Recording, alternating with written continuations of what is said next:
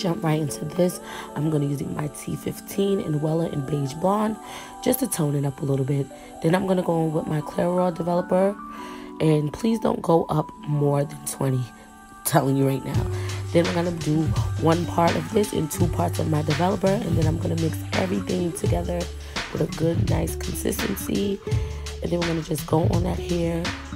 Saturate the hair. Don't be scared if anything spills. Just make sure you're getting every part.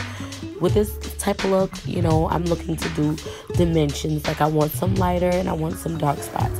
I'm going to start from the back and I'm just going to saturate that hair. Make everything go over it. Even if you have to pour it on it, make sure you get everything. Make sure you get every drop of the developer on here in the toner. Gonna work that in, and now everything is saturated. It's basically soaked. Don't get scared if you see that it looks gray or it's turning darker than usual. It's not gonna look like that. Just make sure you get every spot, everywhere. Just go throughout it with your comb, with your brush. Just make sure it's everywhere inside of here. Comb through it with your hands, feel for it. Just make sure everything is covered.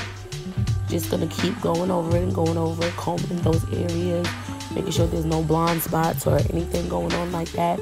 Just want to give it a good rub down and make sure everything is in there. Now we're gonna be using some Neutralizing shampoo. We did use a chemical, so we have to do that. Then I'm gonna go with my Aussie Moist conditioner and make sure it's nice and soft because I did use a chemical. That's what we're gonna do. And now I'm going with my Garnier Fructis Sleek and Shine Serum. This is for dry patches. This is for, you know, and I'm going to just rub it in around the hair. I'm going to go over it with lightly. I'm going to lightly go over with the flat iron. I air dried it, blow dried it. Now I'm just going to flat iron it a bit just to give it a flat look because I feel like it looks puffy in the back. Like, I don't want to look like somebody's grandmother. No. So we're just going to just go over it with the flat iron a couple times. Please make sure this is not too high. It's on 350, but I feel like that is too high.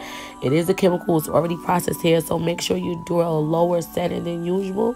Please don't make it hot, because that's not good for the hair. You just processed it and processed it again. It's very weak. So make sure to just go over that, make it look nice and neat. Just go over it a little bit. I love this Wilmington flat iron. Like, this is my favorite flat iron. Like, I need this flat iron for everything. I actually need a 1 inch of this flat iron to see if they have that, because this is a bomb flat iron. If you look for a flat iron, I would tell y'all to get this one because it is bomb, okay? It's gonna keep going and going. And here's a 2-sided video. This is what it looked like before. This is what it looked like after.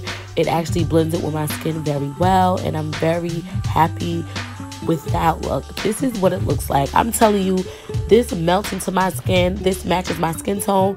Not saying that the 613 didn't match, but it didn't. Not with my skin tone. I feel like it looks, you know, it looks real. It looks nice. I look like golden locks. You're not telling me anything. I love this look. If you're a brown girl looking for this, this is the one. So this is the finished look. I feel like it is bomb. It is black girl friendly. I just love it. I just love the way it looks. Please, girls, comment, like, and subscribe. And don't tell me what I should have did, what I shouldn't have did. Just show me some love. Thank you so much for watching, guys.